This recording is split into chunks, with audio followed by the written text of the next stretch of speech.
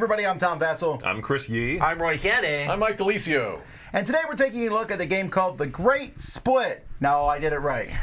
So proud of you, Tom. I've been calling it The Great Divide for a few I made weeks. an Instagram post about this and called it The Great Divide because you kept calling it The Great Divide. I don't know the name. why I do that, especially since in this game you are splitting. The divide and you choose mechanism. Yeah, I don't know what it is. Anyway, this game is based on a mechanism that's not used enough in games. Straight up. Agreed. The I split, you choose. There's a few games that do it, but very few. I don't get it. It's a really good mechanism. I've always loved its implementation. So You run the risk of being very mathematical, I suppose, and not exciting. So I guess it depends on how it's utilized. To me, I always treat these games more as a gut thing, but we can get to that. It's also stress, I guess, involved in the splitting. Maybe some people don't like that. Yeah. Also, this game is drafting and definitely modeled a little bit on Seven Wonders because this also goes up to 7 players. Anyway, here's how it plays. Each player is going to have their own board like this. You'll have a starting character, and this starting character does a couple things. You're going to move up on different tracks based on what the starting character shows. So I'd move up 1 on all 4 of those, and then the icons at the bottom will affect end game scoring. So you notice there's a lot of tracks here. There are 5 here at the top and then 5 at the bottom. Each of these tracks refers to various things that you're trying to get. And so players are going to be trying to grab tomes, artwork, topaz, emerald, gold, and then these are considered seals down here. Now, you're going to get points at various times during the game. The game itself is going to take place over 6 rounds. In each round, the first thing that's going to happen is players are going to draw a card into their hand from a certain deck 2 or 3. Players will already have 4 cards from deck 1. These are your starting cards. That's all you'll ever use from deck 1. You'll add 1. You then discard down to whatever number it shows here. In this case, it's 5. And then the great draft begins. Each player has one of these with a split card in it. You're going to look at the cards you have. So I might say, you can put them around, move them around any order you want. So maybe I'll do this and move this over here. Putting this split. I'm going to put these into my holder and pass it clockwise to the next person. After everyone's done that, you'll open it up, and that person has to decide, do they want these 3 cards or do they want these 2? They're going to pick, and you can put the split anywhere you want. Let's say they decide to take these 2. They'll put the rest of the cards back in and return it to me. I'm going to take the cards that I got from my split, add them to the cards that were returned to me, and I'll play all them. Each of these cards moves you up a track. This one gives me a point. Yay, I'm winning the game. This one gives me a gold. This one gives me topaz and emerald. And then your split card lets you move up 1 track of your choice. Why are we moving up these tracks? Well, twice during the game, there's going to be scoring for tomes. And you score however far you've gotten up on the tome track. Twice during the game, you'll score for the emeralds and topaz. You'll take the lower of those 2 tracks, whatever number it's on. In this case, it's on 4. Double that, and that's how many points you get. Gold doesn't score at all during the game, but there are certain spots on here that let you take any other track and move that track up twice. The seals down here also don't score during the game, but as they land on different icons, they'll move the associated track forward 1. Now, art is going to score, and scoring, it's going to score based on where this marker is here. By the way, between rounds 3 and 4, there's 1 or 2 scorings. 1, this is randomly set. Between rounds 4 and 5, there's 1 or 2 scorings. And then after round 7, there's 4 different scorings happening. Art is scored because after every round, you'll flip over these random numbers, and this is how far the art track will move. And whenever art is scored, you'll look and see how many you have, and you're going to get 0, 6, 10, 13, or 15 points based on where this tracker is. The main other thing then is during final scoring. In final scoring, you're going to score your seals. You'll take a look at each of these 5 seals. So for example, let's say I take a look at art. Let's say I got to this spot here. This shows 3 stars. and I'm up to this spot on the art track. I've passed 2 of these art pieces here. I have 1 on my card. That's 3. And then the number of stars here is 3. 3 times 3 is 9. So you can see if you get both tracks all the way over, you could score a lot of points. 1, 2, 3, 4, 5, 6, 7, 8 times 4, 32 points. But you're not going to be able to get all your tracks over, so you need to decide. And you'll be multiplying times the gold, times the emerald and topaz, times the art, and times the tomes. That happens at the very end of the game. And that's how you play. The theme of this game is... Is there a theme, really? Well, yeah, you're collecting Great art, sketch, remember? great I thought the theme was tracks. I will Tracks tell is the you. theme. I went into my first play of this with no idea what the theme was, And you left still not knowing the theme? and it didn't matter. I don't think this is a game that needs theme to carry it along, in my opinion. Because you have top tracks and then you have multiplier tracks. I don't know. It feels just like reading The Great Gatsby, I think. Sure. Fair Scott enough. Fitzgerald would be proud. The art is fantastic, though. This is definitely a style that this company is leaning into with this particular artist and this. It's It's an stark aesthetic. Aesthetic. Yeah, we it's, saw it in their last one with the sun. Evergreen. Evergreen. To the point where, I mean, if you put Evergreen and Great Split on the table, they both came out this year, I would know they were the same publisher. Yeah. Yeah. Yeah, no, the look is very, very, I think, elegant and classy are the words that kind of come to mind, almost like an Art Deco type of a feel. The components, the dual layer boards are nice. The little wallets, I think, work fine for what you're doing. The card quality seems good. So Even though we were going so fast, half the time I'm like, I don't want to close this wallet anymore. I will say I don't love the wallets. Yeah. I think the wallets are fine. I think it's weird that they're like, hey, spread the cards out, put this in between. And you really can't in that wallet. You're just basically putting a little deck I of almost cards. feel like I would almost just forgo the wallets, put the thing in the middle, and then just put the card face down, and then just pass it back and forth. when I with Roy, you might as well forgo it because you just threw them in there and threw them to me anyway. It didn't much matter. I was right? hoping like a to Frisbee make catch. them. But actually, I disagree on that. I think you 100% need those wallets because as the game plays, You're gonna mix you up will where the occasionally be cards like, are. wait, Yeah.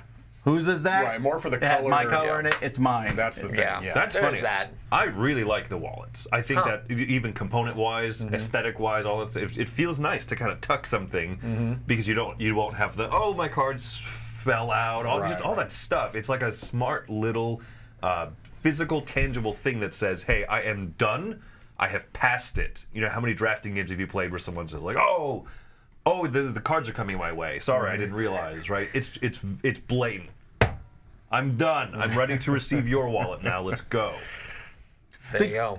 So the game we mentioned at the beginning is based on the I split, you choose type thing. And you're passing them to the left each time. And we talked about why don't you pass other ways and came to the conclusion cards need to go around the They need table. to cycle, otherwise Because you get the same cards back. Each time you play, the cards that you chose between come back to you and you're splitting them again, which may not have been clear in the overview, but that's how it works.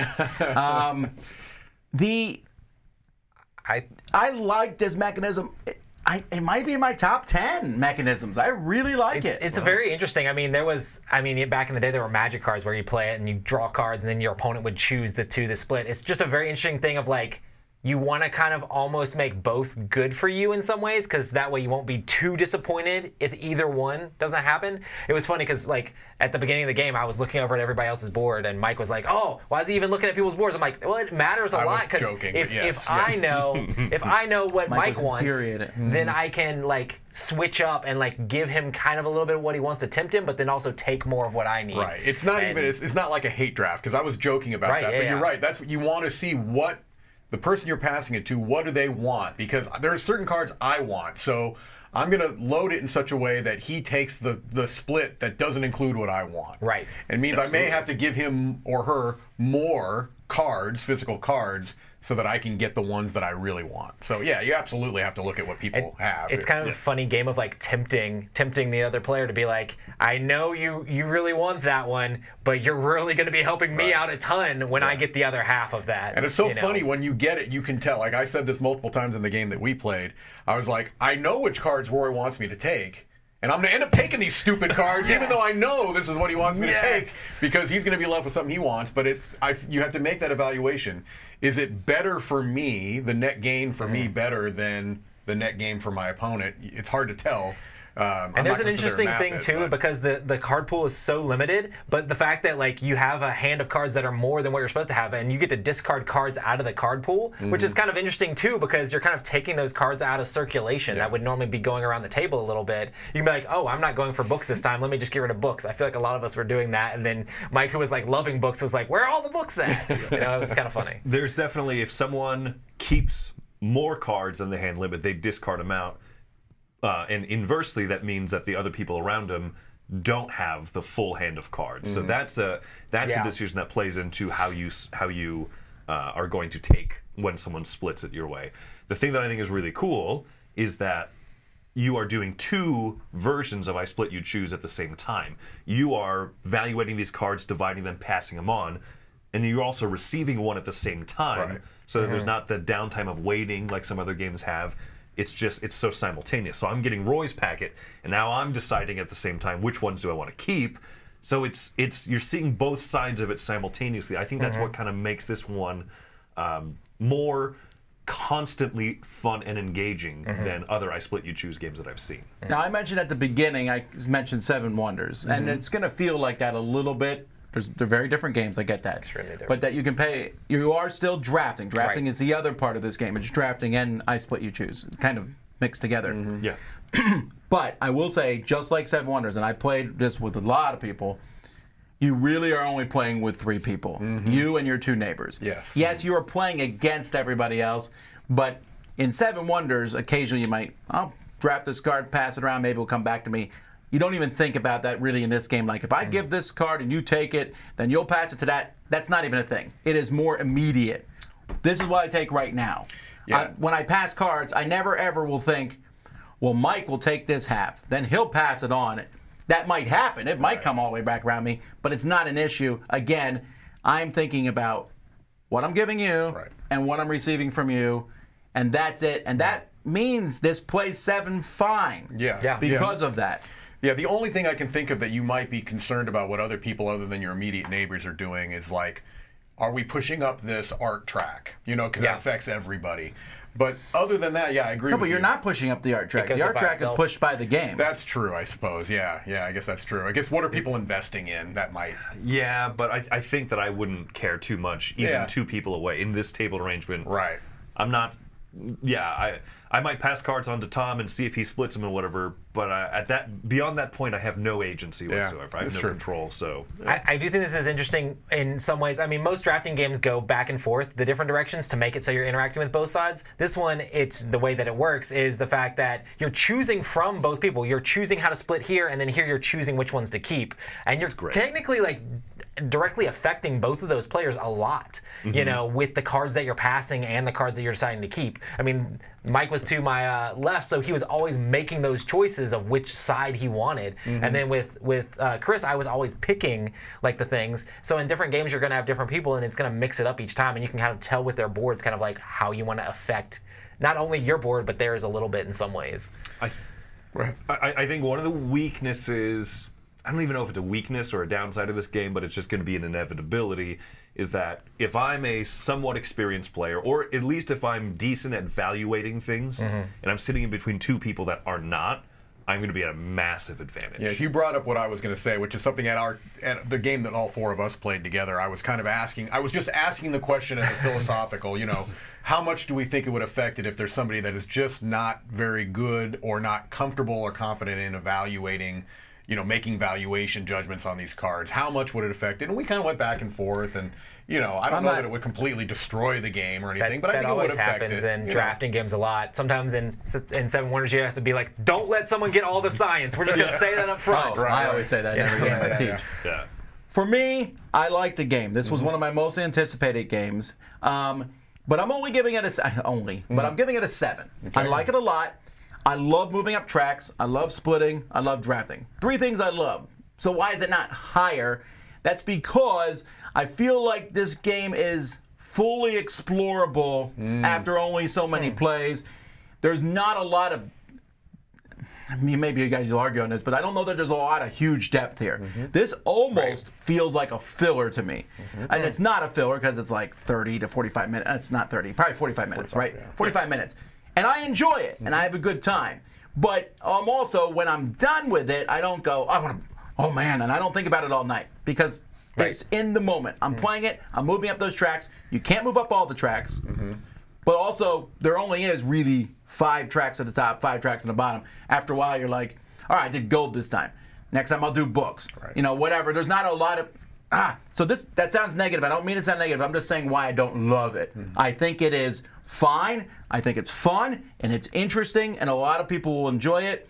I'm concerned that even though the aesthetic is cool to us, I don't know how widespread aesthetic this is going to be. Like, if this was sold at Target, I don't think people would necessarily pull it off the shelf. Although I think that this could be a game sold in Target. Gotcha. So, I don't know. So 7 for me. So I'm close. I'm at a 7.5, and it's almost solely on the I split you choose. You know, a lot of times there'll be a mechanism that I like, and I'll be like, I wish they had just focused on that mechanism and not surrounded it with all this fluff, right?